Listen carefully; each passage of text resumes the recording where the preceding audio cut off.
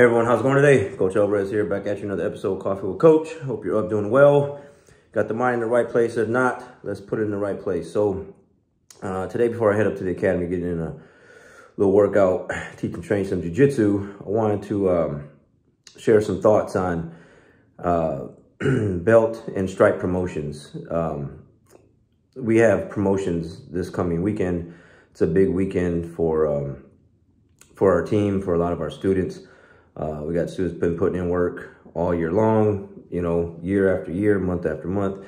So it's that time of the year to kind of move some individuals forward and get them to that next level. So in regards to that, you know, every now and then I'll have students or other people's students or people ask me, or I'll just kind of see a pattern in some people that don't really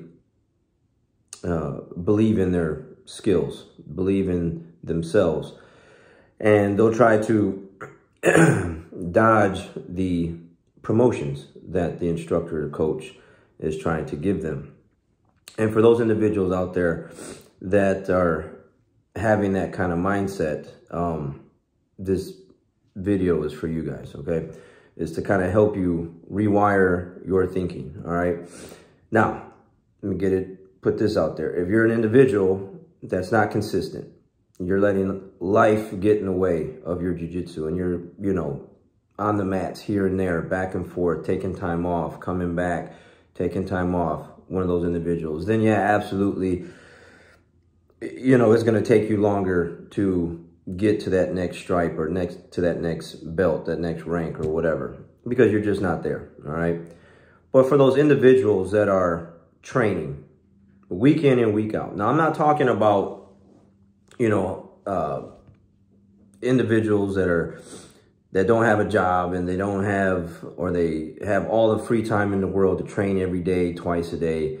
Because I have students like that, okay? I don't know how they do it, but they do it, but they're there all the time. And, you know, big ups to those individuals that have that much free time to do that. Because I know when I was going through black belt, I was working at General Motors, I didn't have that kind of free time. I got 4 days in, okay, and that was it. 4 classes, and that was it. But I made those 4 classes every week.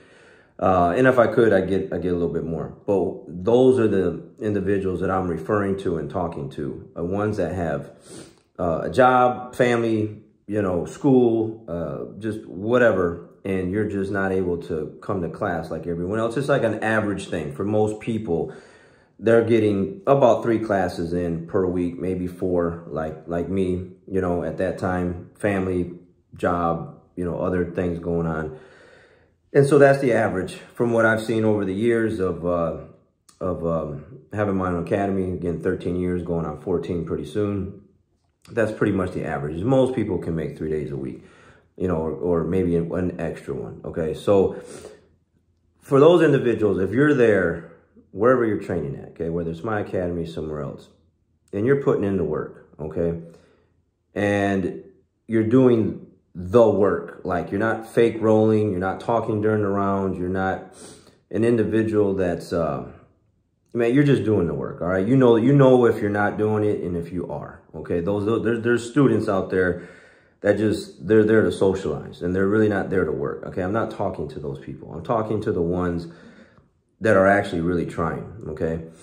And for those individuals, in my perspective as a coach, obviously, and I've said this to my students, I say it to them all the time, each individual is graded differently. I promote each individual on an individual basis. I can't compare one student to another student, as far as like technique, skill-wise, and all this other stuff. Everyone has different athletic abilities, or don't have athletic abilities, has a different IQ for jiu-jitsu, don't really have an IQ for jiu-jitsu, different strengths, don't have strength, and the list goes on. So you have to base that, the promotions on their individual efforts. When they come into the academy and they bow on those mats, how hard are they really trying, okay? And that's what I go off of. Okay, yes, you should be graded on, are you, you know, your skill level and all this other stuff. But for the main the main core ingredient is the effort, okay, is the effort, because it is what it is. And that was a thing I had with some previous students that used to train with me. They would question my promotions sometimes, because these individuals were all into jiu-jitsu. Like, they were just like day and night jiu-jitsu guys. They were really, really good. They were very talented, high IQ for jiu-jitsu. They just got it, and they were good at it. And if I was, I mentioned this to my class today, if I was to grade my students on my best students, off of my absolute best students that are just totally in jiu-jitsu, don't really care about anything else, and they're really high IQ, and they're really strong, and they got talent, and they just get it, I wouldn't be able to promote most of my students, because I'm grading them off of my top tier students, and it would just be impossible to move anyone forward, because those individuals, no matter how hard they try, even if I had some of my other students that don't have the high IQ with jiu-jitsu, or don't have those athletic abilities or those strengths, no matter how hard they try, they will never be those individuals that were questioning me about promotions. It's like, I'll hear that in other motivational or inspirational videos, like I like football, okay? I like basketball, and I liked it when I was a kid. No matter how hard I try, or how good I was at basketball. I mean, I'm not 6 foot. I'm not 7 foot. I'm like a little over 5 foot. Like, I'm not going to be an NBA superstar and make it into the NBA. I mean, every now and then, I think back in the day, you had like Spud Webb. He could dunk, and he was, he's a little dude. But how many little dudes do you really have in the NBA that really, really love jiu-jitsu and really try and give it all they got? They're just not going to make it to the NBA, all right? There's got individuals that are going to give everything they got, and they're not going to make it to the NFL, the PGA Tour or whatever, because they're just, it's just what it is. You just weren't blessed with those capabilities to make it to that level. So the same applies to jiu-jitsu. You just have some individuals that just won't be other individuals. So you can't grade everyone off of your top tier students.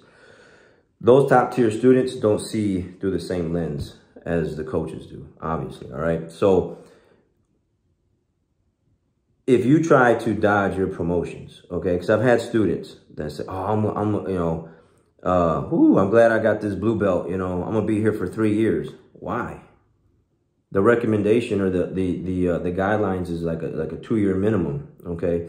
And if you have someone that's putting in the work and they're there, they're not skipping no classes, they're not letting life get in the way, they're not letting family get in the way, kids get in the way, work get in the way. They're there week in and week out, trying, getting tapped, getting frustrated, going through the ups and downs, peaks and valleys, like you're supposed to, like everyone else does. For me, they're asking questions. When it's time, okay, when that time comes up, it's time to go. It's time to move forward. You need to be tested. You need to be pushed. You need to go into that next arena and see what else you can do there, okay? Because you have some individuals, like I said, that have made those comments like, oh, I want to be a 3-year blue belt. If you're a 3-year blue belt and you've been training like I just described, is that going to make you feel good that you're smashing a blue belt that just got their blue belt, or maybe a 2-year blue belt? Like, you should be where the purple belts are. You should be testing yourself in that arena versus like trying to have an ego, and make yourself feel good because you are surpassed the rank that you're supposed to be at, but you're still there, and you just want to feel good and smash on some people that are now moving up into your area there. That's some people. They have that kind of ego. It's like someone that I just, like, if I don't give someone a blue belt and they're still a white belt and they're a white belt for 3 years, well, you're supposed to go and win a white belt division, man. Like, how good can you feel if you win a white belt division and been training for 3 years consistently? Like, it doesn't make sense. It just doesn't make sense. Maybe 20 years ago, 15 years ago, maybe, because we lived in a different era without cell phones, without the resources. We have Flow Grappling, you got Instagram, YouTube, you have your iPhone that you can. We live in a different era where the information is like instantly to our hands whenever we feel like it. And for me, coming up, I had to wait for the grappling magazine to come out. I had to wait for the jiu-jitsu magazine to come out. I had to order VHS tapes and put them in a VCR and watch instructionals or watch matches that way. The World Championships just happened the other day. And you can literally go to Flow Grappling and watch all the matches that you want. I had to wait till Budo Videos put all those together, made a DVD, and then put them out. And then I had to put them into the CD player and then or DVD player and watch those things. That's different. We live in a different time. I understand that. So, I'm not going to hold my students back for 10, 12 years.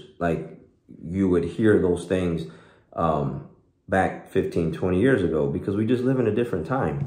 The jiu-jitsu is just advanced, and it's just the way it is. So now, again, it'll take you 10, 12 years to get a jiu-jitsu black belt if you're just letting life get in the way and you're just back and forth and you're just coming and going, you take breaks and you come back.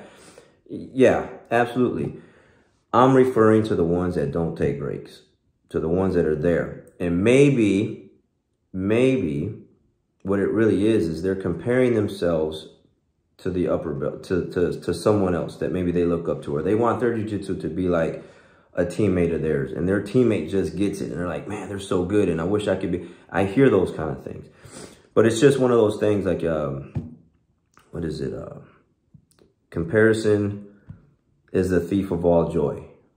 I think that's what it is. I'm pretty sure that's what it is. Comparison is the thief of all joy in everything in life. If you compare yourself to what people have on Instagram and Facebook that you don't have, you'll feel bad. Oh, I wish I had that. I guess I'm not good enough to have that. I wish I had this. I guess I'm not good enough to have that.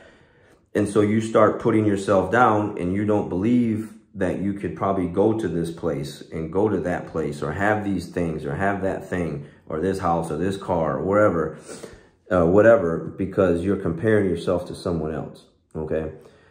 And if you continue to do that, you will continue to hold yourself back and just do a disservice to yourself. Okay. You'll never feel ready. I've only had a few students that have been like, I'll ask them, you ready? You ready to go to the next level? And yeah, coach, I'm ready. I'm ready. They're not asking me for it. Okay. I just ask them if they're ready, and mentally they feel ready. Okay. I felt like that. I knew there was a lot of work still that had to be done, but I was ready to go. And if my coach said I was ready to go, then, man, it was ready to go. Let's go see what's up at the next level. Let's go test ourselves. And that's what I did. And I'm not saying that you have to do that. But at each belt, as soon as I got a belt, I found the next tournament, which was a lot harder back then. Okay, you're talking 2002, 2003, 2004, 2005, 2006. It was not like it was today, where there's just there's tournaments everywhere. Okay. And as soon as I got a belt, I would drive to Austin, I'd drive to Houston, I'd go to wherever to go test that belt, because I wanted to go see what I needed to work on. What's next? What's next at this next level that I need to start working on ASAP? Okay. And so I never had the mindset of man, coach, I don't want that. I want to be a 4-year brown belt. I want to be a 3-year purple belt. Hold me back. Hold me back. And in certain cases, you might get that, because let's say for some of my students, okay, let's say you're a blue belt and you're getting ready to be purple belt, right? But Worlds or Pans is 3 months away. Okay. Well, we're going to wait to Pans. We're going to wait to Pans and give you one more shot, or maybe you didn't even get a shot because something happened. Maybe you got injured, or maybe life got in the way and you weren't able to do the other Pans. And Pans and Worlds is 3 months away. Then we're going to go ahead and go get that at that belt level. And then we'll go promote, win, lose, or draw. We're going to get promoted after that tournament, because it's just right around the corner. So why not? All right, let's go give it a shot. But it's not going to be well, if you don't win this Pans, well, you're not going to get promoted till next year. If you don't win that Pans, then I'm going to hold you back until you keep winning it. Okay, that's not how it works. All right. And again, keep holding you back until you do win it. I mean, you could be 5 years from now. Then how good do you feel being a 5-year white belt, winning a white belt tournament just to get a gold medal that you should have had 3 years ago? It just wasn't your time. if that's the case, okay? And sometimes it's just like that. It's just wasn't your day. It wasn't your time. I think it's, it might be Caltera. No, it wasn't Caltera. I think it was Felipe Costa. Felipe Costa's legendary jiu-jitsu black belt. And I had the honor of competing against him in Brazil, in Sao Paulo, at the Brazilian Nationals. And I'm pretty sure it was his story that he says he never won a major championship until black belt. He never won a major championship until black belt. And then you have other people that have won like blue belt worlds, purple belt worlds, brown belt worlds, and then like go and win worlds their first year at black belt. Literally, there's black belts that just got their black belts. And this was their first year competing at black belt, and they won it. Man, it's just, you know, like it's just for those individuals, man. It was just, that's just how it works for people. And unfortunately, it doesn't work like that for everyone. But that doesn't mean that you shouldn't go up in rank. That doesn't mean that you don't have, you're not good enough to go to the next level. You should go to the next level, okay? You put in the time. You're there all the time. You're getting crushed. You're getting smashed. You're getting frustrated. You're doing the work. You never really feel good about your jiu-jitsu when that happens, but you're growing. You're developing. And if you have a good attitude and you're helping your teammates out, and you're not getting all pouty, and you're not crying and whining and complaining about stuff, and you're not. I had an episode about it the other day, I think.